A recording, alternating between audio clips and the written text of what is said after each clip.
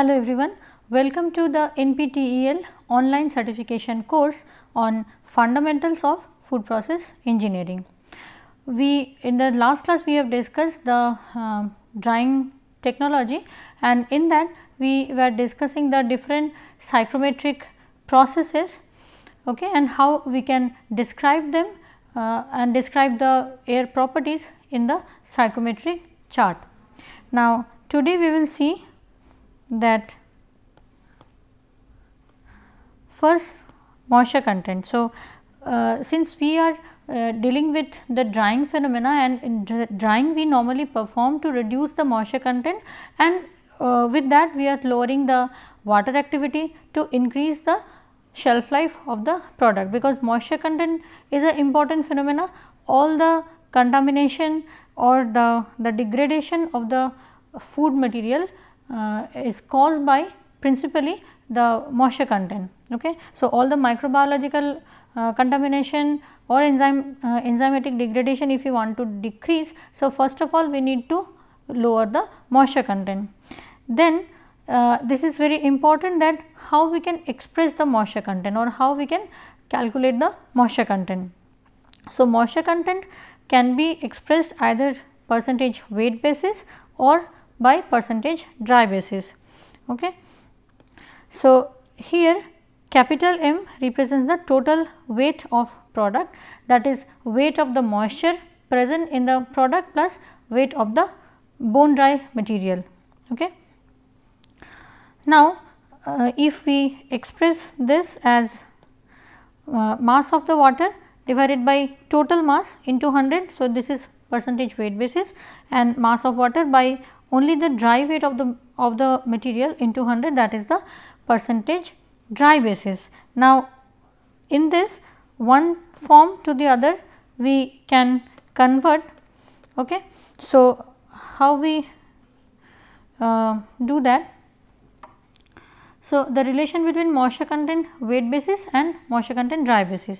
So, moisture content weight basis is MW by capital M. So, capital M can be written as MW plus MD, dry matter and moisture content. Now, we divide both the side of the numerator and denominator by the dry weight. Okay. So, MW by MD, that divided by 1 plus MW by MD. So, MW by MD, that is the moisture content dry basis, divided by 1 plus moisture content dry basis into 100. So, this is moisture content weight basis, right. So, moisture content weight basis is moisture content dry basis divided by 1 plus moisture content in dry basis. Similarly, we can convert this moisture content dry basis to weight basis as well by moisture content weight basis divided by 1 minus moisture content weight basis. So, always moisture content in the dry basis is higher than the moisture content weight basis, okay, because the denominator is reducing. So, always we are getting this as higher value. And then we will see that if we are given that certain condition that we need to dry the product to achieve the safe storage level, then how we can perform. So, let us take 500 kg of paddy dried from 20% moisture content weight basis to 15% moisture content weight basis. We need to calculate the amount of water that needs to be removed during drying. So, amount of water in the feed was how much? 500 into 0.2, it was 20%. So, 100 kg, and if 100 kg moisture is in the product, that is 500 kg paddy. So, we can easily get the bone dry weight, that is 400 kg, 500 minus 100. Now, amount of the water finally after drying will be how much, that we need to calculate. So, let us say some amount of moisture will remain, that is MW2. So, weight of the product will be 400 bone dry weight plus MW2, and this will be 15% moisture content weight basis.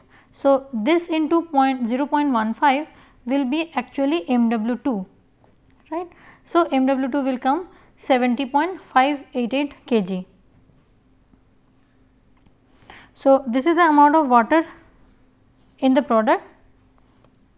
Therefore, what will be the water evaporated, that is 100 minus 70.588. So, 29.41 kg water we need to evaporate.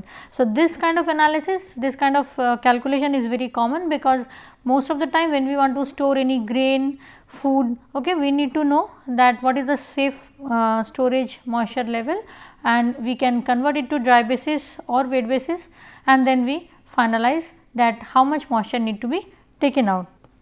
Now, moisture determination method. Okay. So, there are many direct and indirect method of moisture determination. Okay. So, in the direct method we use mostly hot air oven, vacuum oven, then Brown-Duval distillation method, infrared method. Okay.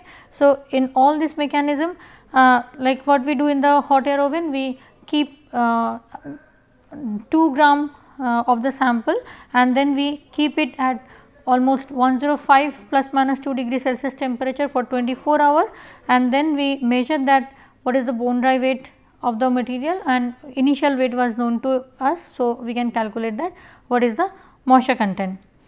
And similarly, there are certain indirect method where we are not directly measuring that by gravimetric method, that what is the amount of moisture is evaporated, but some indirect measurement technique we are using. For example, we are measuring the electrical resistance in the universal moisture meter. Okay.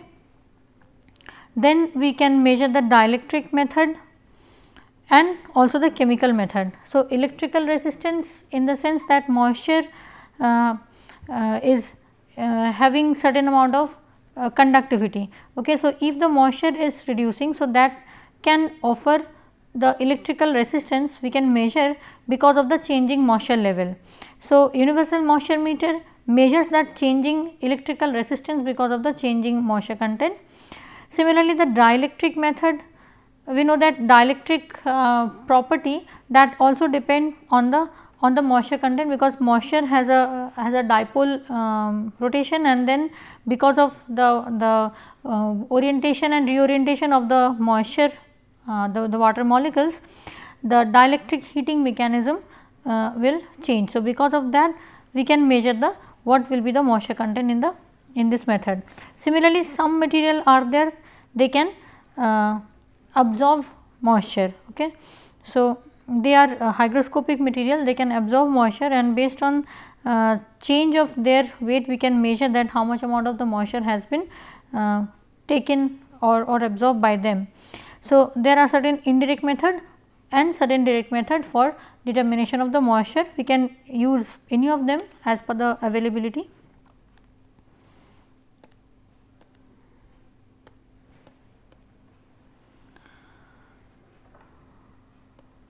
Okay. Then equilibrium moisture content. So, equilibrium moisture content, this is the moisture content of the product in equilibrium with the surrounding air at given set of temperature and relative humidity.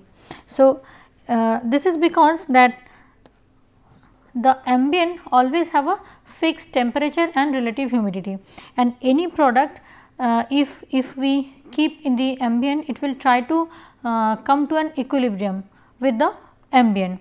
Okay. So, the moisture content of the product in equilibrium with the surrounding air at a given set of temperature and relative humidity, that is called the equilibrium moisture content, and this equilibrium moisture content changes with different RH. So, it will be more clear if we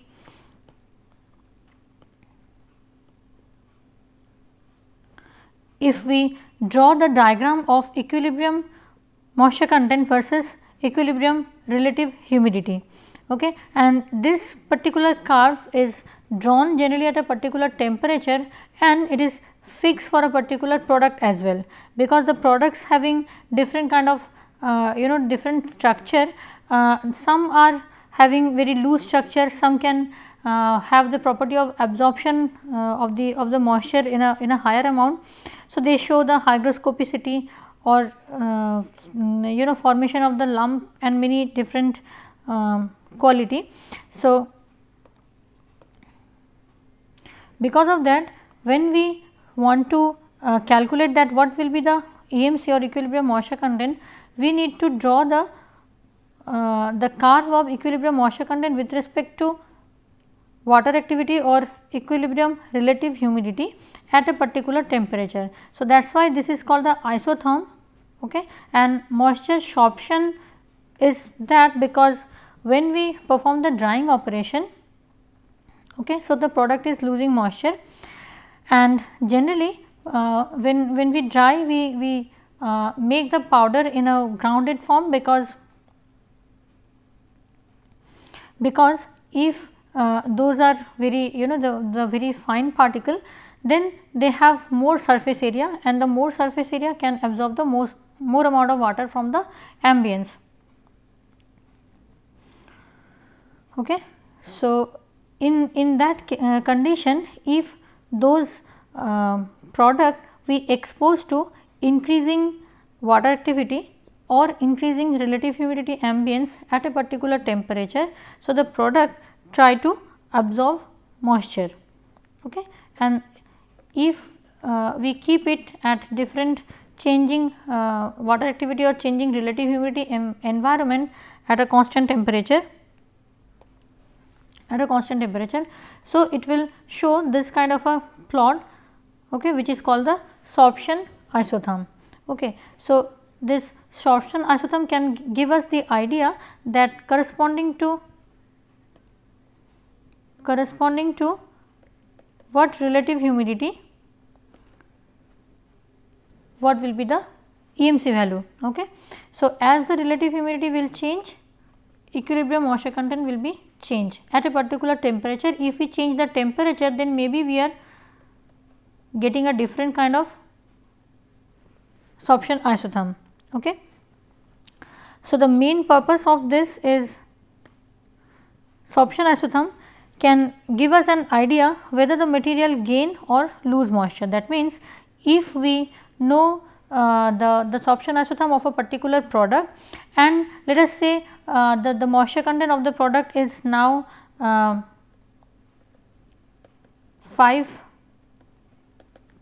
weight basis, and or let us say 15% weight basis, and then we expose this product to a higher amount of relative humidity. So, the chances are that this product will absorb moisture, right, and will reach from 15 to let us say 30% in due course of time, okay. Now, if the product moisture is having higher value and it is kept at a condition which is very low relative humidity, then the product may be losing the moisture, okay. So, whether the material will gain or lose moisture, that depends on the sorption isotherm behavior.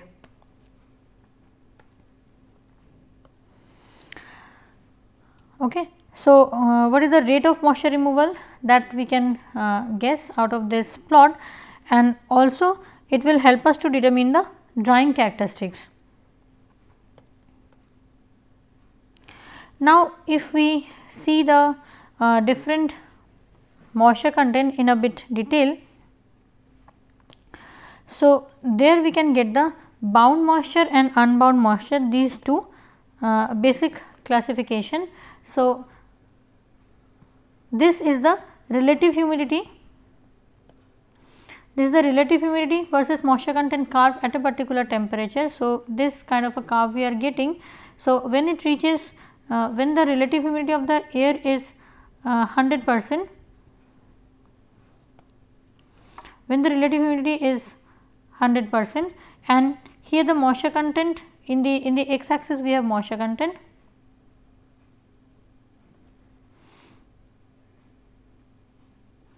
okay. So, then this moisture where we get the free moisture available. So, this is called the unbound moisture, and rest of the moisture is called the bound moisture. So, from the unbound moisture, which is the moisture exert the vapor pressure equal to that of the pure water, and the bound moisture which is physically or chemically bound to the solid matrix, and it exerts the vapor pressure less than that of the pure water at the same temperature. Now, if we further lower the moisture content, so corresponding to a particular relative humidity, let us say this point A,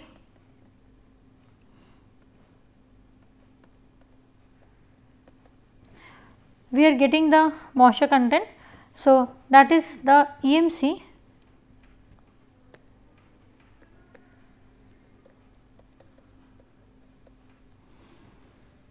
that is the equilibrium moisture content.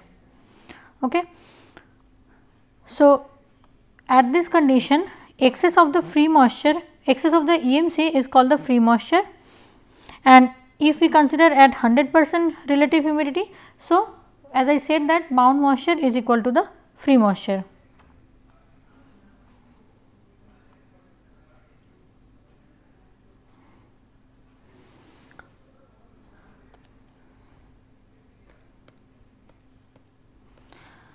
Okay. Now, we will see the hysteresis effect. So, what is hysteresis effect? This is actually when we perform the drying operation, so then we decrease the moisture content of the product. Okay. So, we decrease the moisture content of the product. So, initially if the moisture content was at this point, when drying has been performed and moisture content has been reduced to very low value. Now, after that, if that dried material is exposed to increasing water activity, so again it starts absorbing moisture, right. So, it will try to absorb moisture, but these two curves will not similar. There will be a deviation between these two plot, and this difference in the desorption and absorption curve of the equilibrium moisture content versus relative humidity at a specific temperature is called the hysteresis effect. Okay. So, if we look into this chart carefully, in the beginning of the water activity zone, that is 0 to 0.3 almost, in this zone the moisture is strongly bound with the molecular structure. So, these are the monolayer moisture content. Beyond 0.3 to around 0.75, here in this zone, in this water activity zone, the moisture is less strongly bound, okay, less strongly bound, and layers and capillary adsorb water is there. Beyond 0.75, the water is in the form of solvent and the free water. So, this water can be very easily removed. Okay. Then there is the process of water removal will be being slowed in this the second zone, which is of the 0.35 to 0.75 water activity zone, and as we move towards the higher water activity, so pressure is also increasing and or temperature also increasing. So, temperature we can have different temperature difference option isotherm.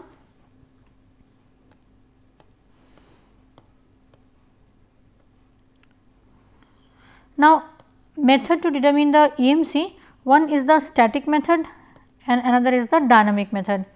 So, in the static method, what we do, temperature of the air is maintained by an oven, and relative humidity of the air is also maintained by the use of different concentration of solution. Okay. Basically, we use different salt solution to maintain the different water activity, and there is a dynamic method which is the desorption method and isotensioscopic method. So, in the isotensioscopic method, what we do is we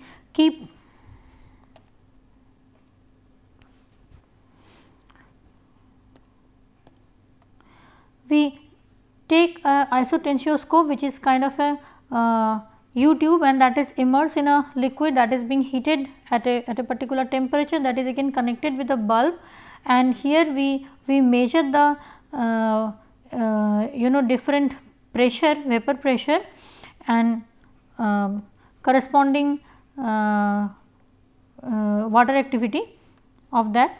Okay. So, by measuring that, there is a manometer attached to that which measures the different pressure level, because this is connected, the U tube is connected with it. Okay. And we sometime release the pressure so that it will take the vapor out of it, and again let us keep it to come to the equilibrium situation. So, in that we measure the change in the vapor pressure time to time and corresponding the water activity. So, with that we can relate the different we can calculate the different water activity and moisture content relation.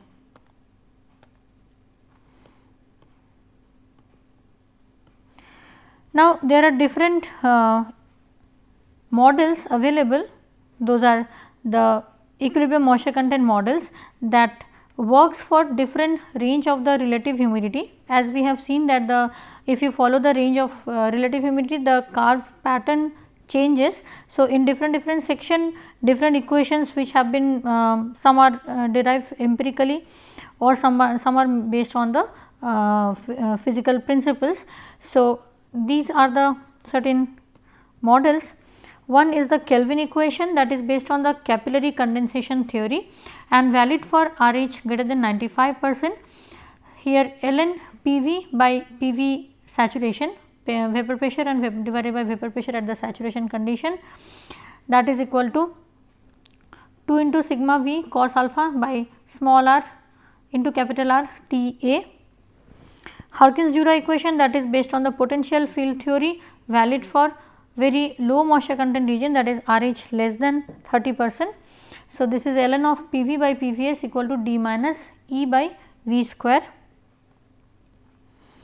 And Chang-Faust equation, that is again potential field theory, it is 20 to 90%. So, we can see that this equation has a very wide applicability, 20 to 90%. So, this equation is ln of PV by PVS, that is equal to minus A by RT into exponential minus Bm.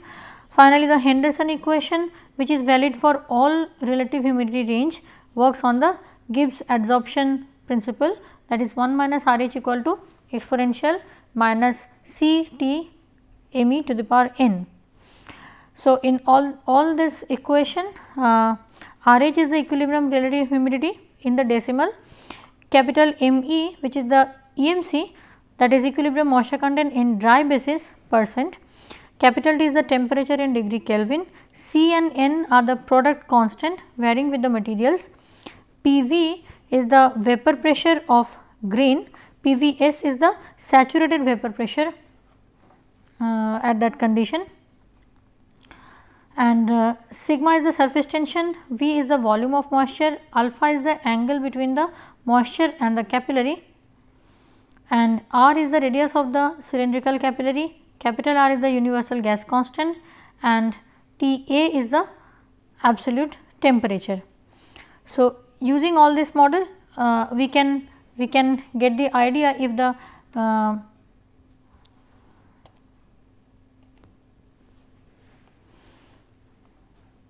so, in this model, for example, if we use the Henderson equation, so if RH is known to us, we can find out the equilibrium moisture content value at that condition, and accordingly we can store it for a required relative humidity and temperature ambient.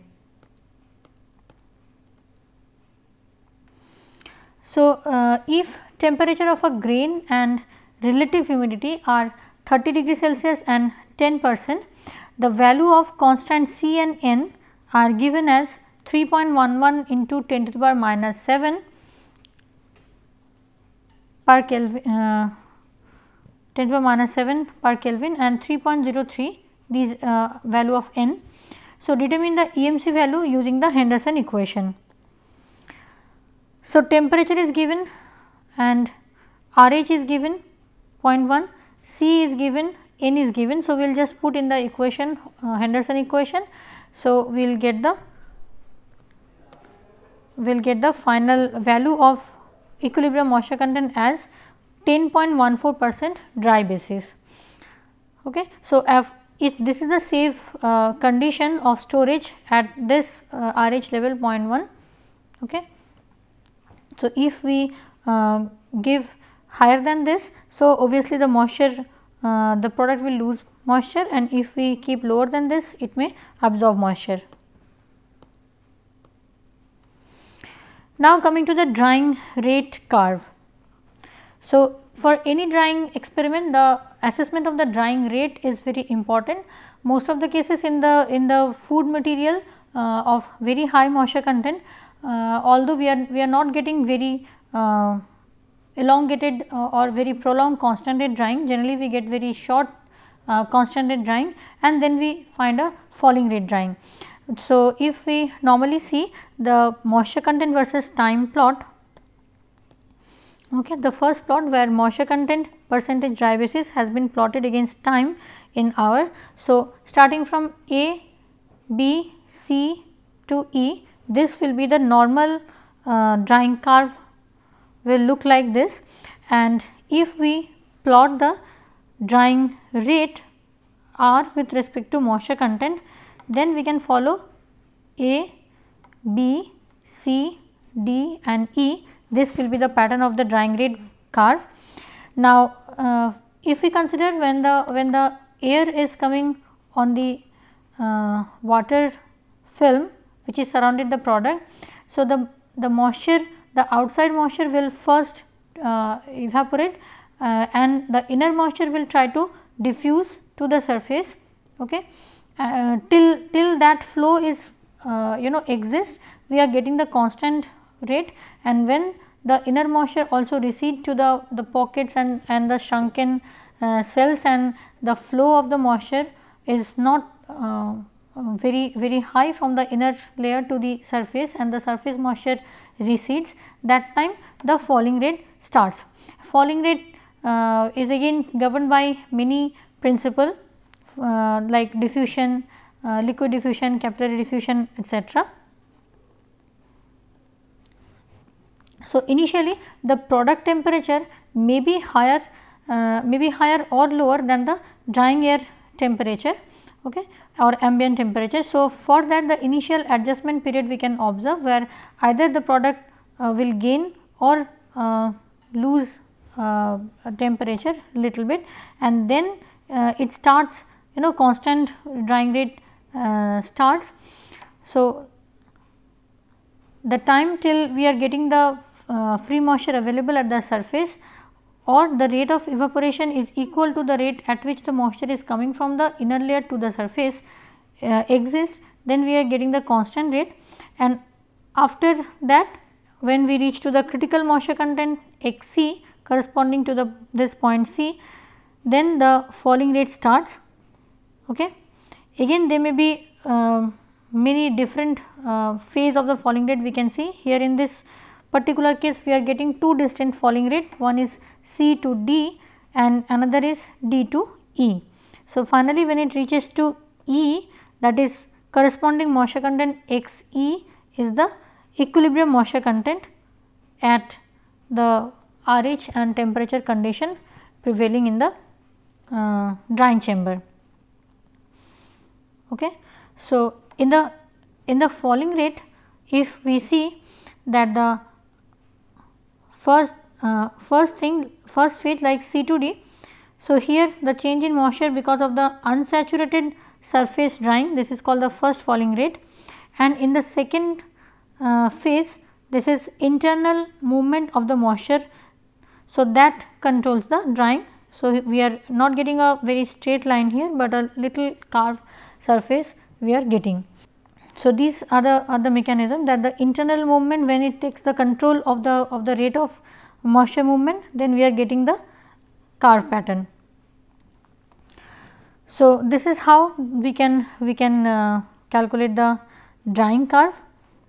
Now, most of the time if we want to plot the moisture content versus time, we generally plot it with the free moisture. So, in that case we find the equilibrium moisture content at that condition, and what we can do is initial moisture x 0 minus if we do x e. So, that will give the free moisture. So, based on free moisture versus time, we can calculate the drying rate. We can draw the drying rate curve also based on that, or we can draw the moisture content versus time plot also based on free moisture.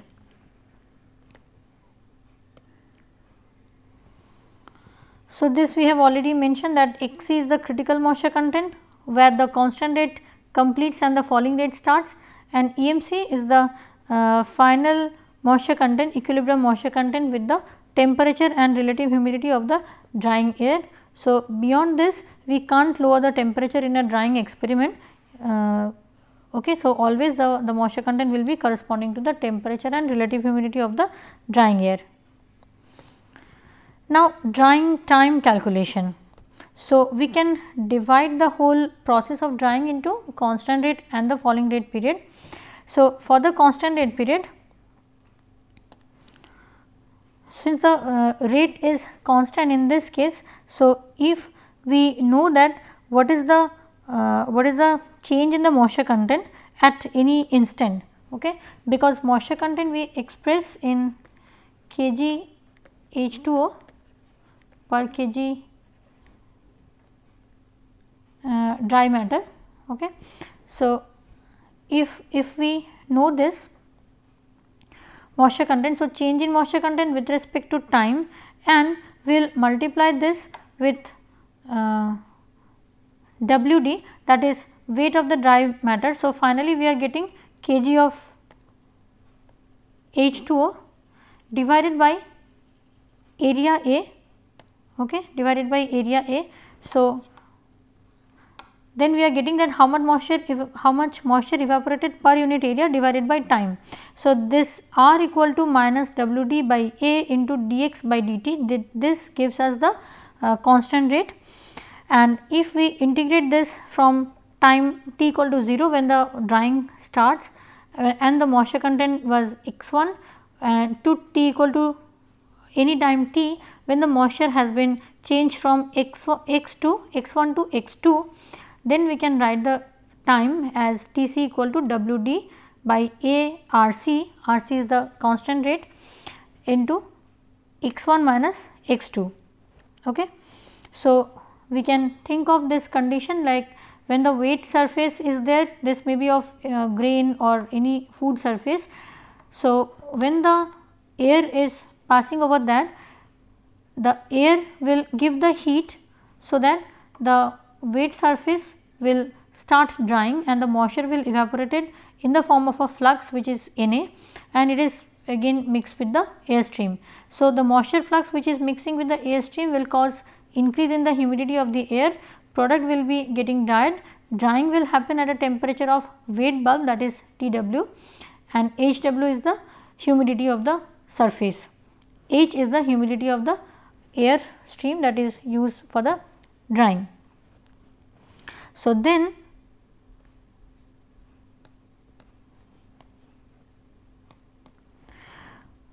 if we want to analyze the heat and mass transfer that happen in case of drying, because we know that drying is a simultaneous heat and mass transfer operation.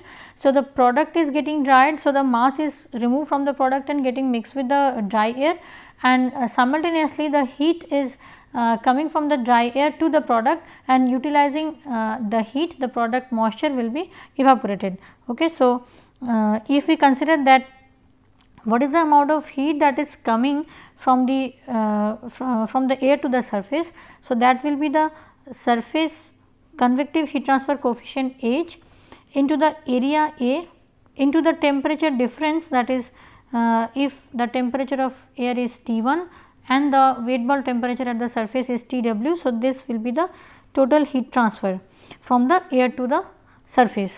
Now, the moisture will be evaporated taking the latent heat of vaporization. So, if we consider that Ma is the molecular weight of moisture into Na is the flux of molar flux of the moisture that is evaporated to the air, lambda W is the latent heat of vaporization of the water, and A is the surface area, right.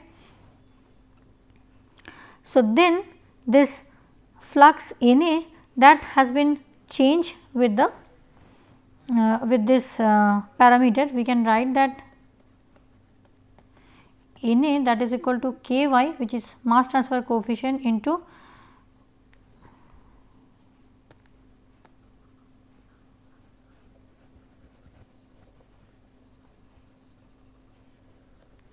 mass transfer coefficient into Yw minus Y, that is mole fraction of the moisture at the surface minus mole fraction at the air. Okay. So, this we can write, and finally, if we want to change this mole fraction to the humidity, so then we can write that this will be equal to Ky Mb by Ma into Hw minus H. So, that we have put here in this equation. So, we are getting lambda W into A into Ky into Mb, Ma will be cancelled, into Hw minus H. Okay. So, then we are getting this equation. So, that is this much amount of heat required for evaporation of the moisture Hw to H, and this heat is coming from this heat, that is the convective heat transfer from the air to moisture. So, Rc, that is the constant rate that we are getting, that will be Q divided by A into lambda W. So, Q equal to H into T minus Tw, A Q by A we have directly put. So, divided by lambda W, and if we put the value of this, so here H into T minus Tw, that will be equal to this value. So, we can get Ky into Mb into Hw minus H, okay, because these and these are equal. So, finally, from this equation, this Rc, if we put into this equation Tc, so Tc will be lambda W into Wd by A into H, which is convective heat transfer coefficient, into x1 minus x2 divided by T minus Tw. So, first we have put the value of Rc in this equation in terms of this, and then we have replaced by this. So, finally, we are getting Tc, that is time in the constant rate drying period, will be weight of dry material into x1 minus x2, that is the change in the moisture content, divided by Ky, that is mass transfer coefficient, into Mb into area A into Hw minus H.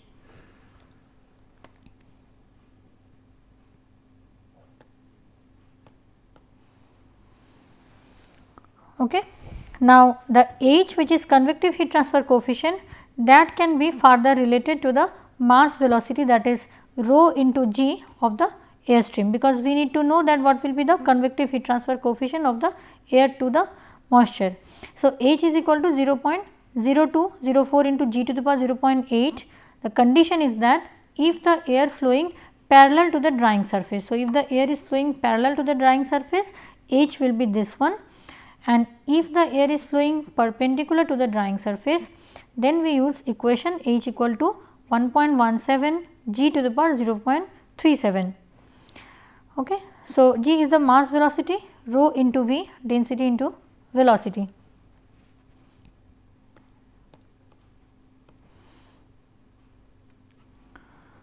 So, there is a condition given where the grain are dried in a pan of this dimension, heat transfer only due to the convection of the air having the velocity 5 meter per second, flowing parallel to the surface of the material, temperature and humidity of the incoming air 60 degree Celsius and 0.01 kg H2O per kg dry air. Weight bulb temperature of the air is 25 degree Celsius and humidity and latent heat at weight bulb temperature is 0.025 kg H2O per kg dry air and 2450 kilojoule per kg. Calculate the total rate of evaporation. So, first we need to find what is the humid volume here. So, humid volume is V, that is equal to 2.83 plus 4.56 into H, which is humidity of the air, into 10 to the power minus 3 into temperature, that is T plus 273. Okay. So, putting this, we are getting that V will coming 0.9575. So, V is what? It is the humid volume, and then rho is the density. So, density will be what? Kg per meter cube. So, volume we have calculated, and kg will be amount of 1 kg air plus kg of moisture present in that air. So, 1 plus H by V. So, we are getting 1.0547. This is the density of air, kg per meter cube. Next will be G, which is the air velocity. So, here air is flowing parallel. So, G will be air velocity into rho. So, that is 18984.6 kg per meter square hour. So, H, formula of H will be 0.0204 g to the power 0.8. Putting the value of G, we are getting H as 53.99 watt per meter square Kelvin. So, this is the convective heat transfer coefficient. Now, RC, which is the constant rate, is Q by A into lambda. So, Q is H into T minus TW by lambda. H we have calculated just now, T minus TW is given 60 minus 25, okay. And then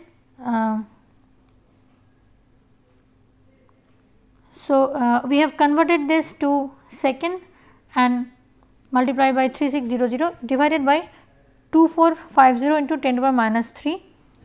So, this is the latent heat of vaporization,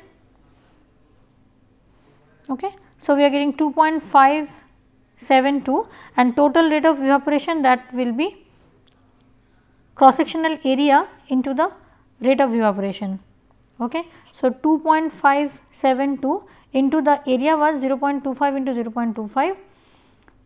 So, this will be 0.161 kg H2O per hour. We have converted per hour by, we have converted RC per hour by multiplying 3600. So, here we have represented it as the rate of evaporation as 0.161 kg H2O per hour. So, this is how we can calculate the constant rate drying, the rate of drying, and also we can use this for finding the time for the constant rate drying period. So, we will stop here, we will continue in the next class. Thank you.